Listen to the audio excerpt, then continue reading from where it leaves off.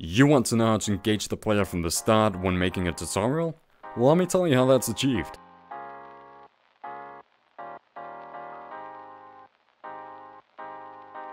Grabbing the player's attention from the beginning of the game is incredibly important. We want to captivate them into the world itself and the gameplay. Balancing the two is difficult. Some games have walls of text explaining the lore and gameplay, while others just launch you into the game without anything. A balance between the two is crucial for an enjoyable experience.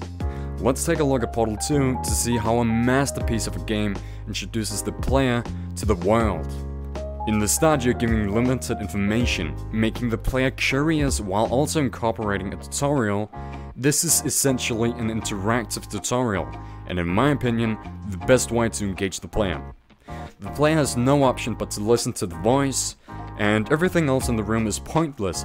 However, the interest is kept by making mini goals while also incorporating a backstory to the main character, and a few small, funny jokes. If you suspect staring at art has not provided the required intellectual sustenance, reflect briefly on this classical music.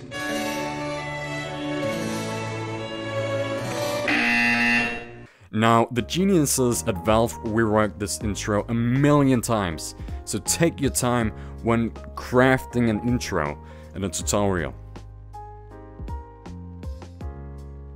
Having an interactive tutorial is perfect, but no one wants to go through every damn option in the video game. You want to flesh this out to the start of the game, maybe even the middle, or in rare cases the end of the game. So this is done in Portal by introducing you first to the single portal gun. It can only shoot the blue portal onto the white planes, and that explains you roughly how portals work.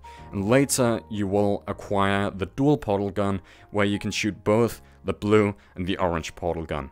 Now, take a look at this next sequence. The portal will open, and emergency testing will begin in 3, 2, 1.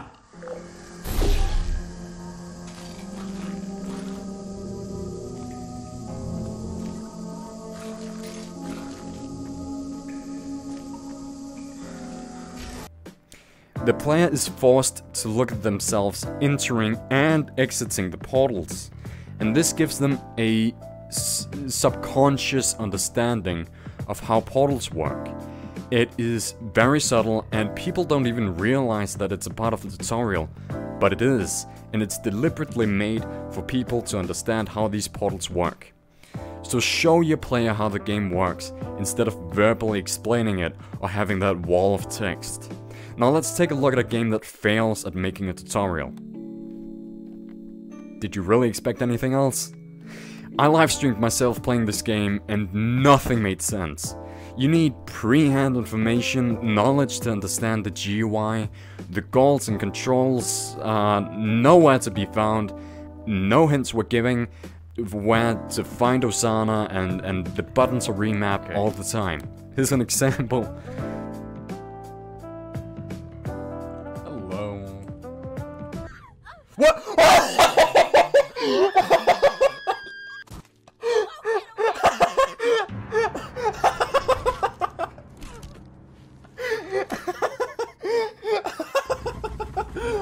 So, who the hell remaps the interaction button with the push button that led me to accidentally push off the poor girl off the roof to her death?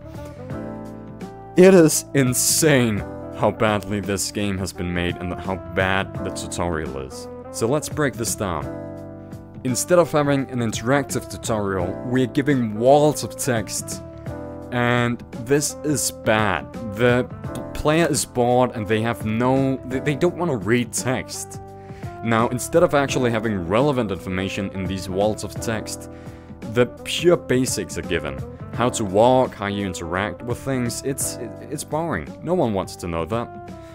So, it fails to explain the core mechanics of the game, and this leads to the player wandering around the game and having no idea what to do.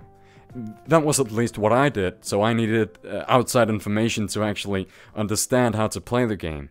And to actually get a hold of the hints on how to eliminate people, you need points. Oh, minigames. Whoa! But acquiring these points, you need to take photos in a disgusting way, or you can place webcams all over the school, but the locations are unknown. So you have no chance of knowing where to place the webcams, and there are no indications. You need to walk up to a wall and see if there's that little E to place the webcam or not, and if there's no indication, bad luck, you need to search another place. There are no hints given to where these places are. You cannot be creative. You have no chance of figuring out the elimination methods. The elimination methods are nowhere hinted at. And if you want the method, you have to buy it and then go through it like a grocery list when you're out shopping, and you need to follow it like a checklist. I've done that, it's boring. It's pointless gameplay. In every game, the player needs to be guided through the game, but we don't want to mold the player and throw them to the finish line. The player needs to think themselves. Look at Hitman Absolution for inspiration.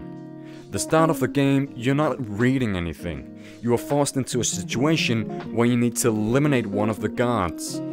And he can't even see you. You're walking up behind him and then taking him down. And this explains you, this subconsciously explains to you how to eliminate people.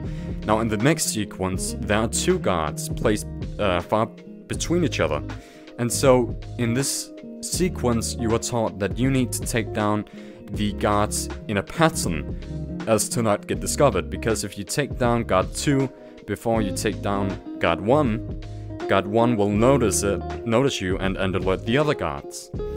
This is a perfect tutorial at explaining the player that these guards are aware of their surroundings. Again, in another Hitman game, there are small hints given to how to eliminate these people by the statue. Right here, you can unscrew the bolts on the statue to make it unstable. Now, these screws are ginormous, and you can't miss them. And there is a specific path only leading up to the statue. And you know that one of the targets that you need to eliminate is at the place at a specific time frame. So this is where the player is given so many hints that it's a possible elimination method, even by making the place out of wood to say, hey, you can crash this whole statue down on your rival. But again, you're not being molded into a spear and thrown to the finish line. You're only given subtle hints to how to eliminate these in a creative way. That's how to make a tutorial. Here are my golden rules. The game has to be interactive in the tutorial. This means that they won't be given that wall of text. That's boring. No one wants to read that. The game has to include as much relevant information as possible. This means that the player doesn't have to know how to move around or move a camera or use the menu. They just need to know the core mechanics of gameplay. And you need to explain that subtly. The third rule is that you flesh it out. Now you can flesh this out in 3 minutes, in 5 minutes, over to the middle of the game or the finish line. Doesn't matter.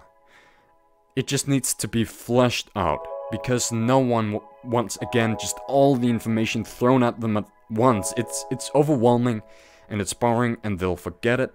You need to flesh this out.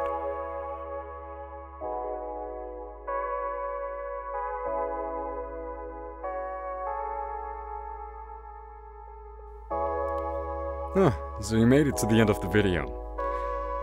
I want to thank you for watching, first of all, but also I'm still working on Project High School, and this project is essentially a series of tutorials that I want to make explaining how to optimize Unity, and all the 3D assets will be giving out for free, so it takes a lot of time to make, and it takes up a lot of my time, while I still have assignments to make and my own problems to deal with.